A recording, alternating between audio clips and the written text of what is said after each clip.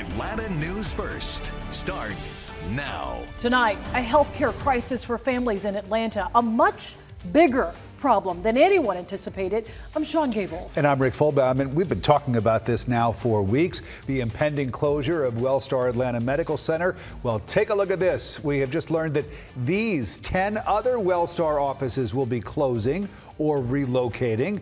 They range from primary care doctors to OBGYN services, and all of them in or near Atlanta. The news coming on the same day. Atlanta Medical Center, Wellstar's only hospital inside the perimeter, shut down its emergency department. The entire hospital will shut down November 1st. Atlanta News First reporter Savannah Louie live at AMC in downtown Atlanta. And after pressing Wellstar, Savannah, you got an explanation.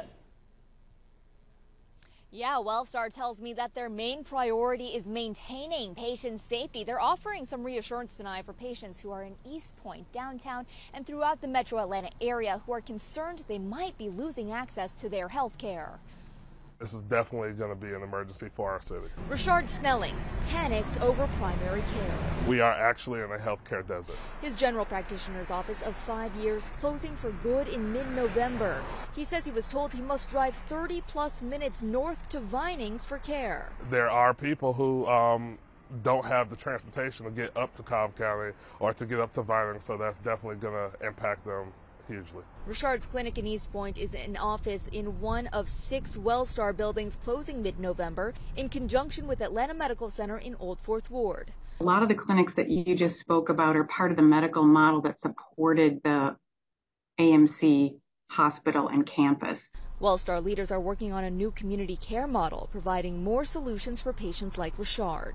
I assure you that there will be primary care access in South Fulton. Overall, and that need for transportation for primary care services up to Cobb, I don't believe will be required. Details on that plan to be announced next week. We believe is not a reactive model of care, but really is a proactive model of care and brings the right care to the right people at the right time. Meantime, residents now pushing elected officials to increase resources in the southwest Atlanta area. That we needed a certificate of need to get another hospital in the city of South Fulton, and we just couldn't get that certificate of need. I'm also told that right now there are less than 40 patients here at Atlanta Medical Center, and about 3/4 of the patients that are usually here come through those emergency room visits. I also want to mention here that you should stay with Atlanta News First as we continue to follow the latest developments with that community care plan. We'll continue to bring you all those latest updates. But for now, reporting live from Atlanta, Fulton County, Savannah Louie, Atlanta News First. Savannah, thank you.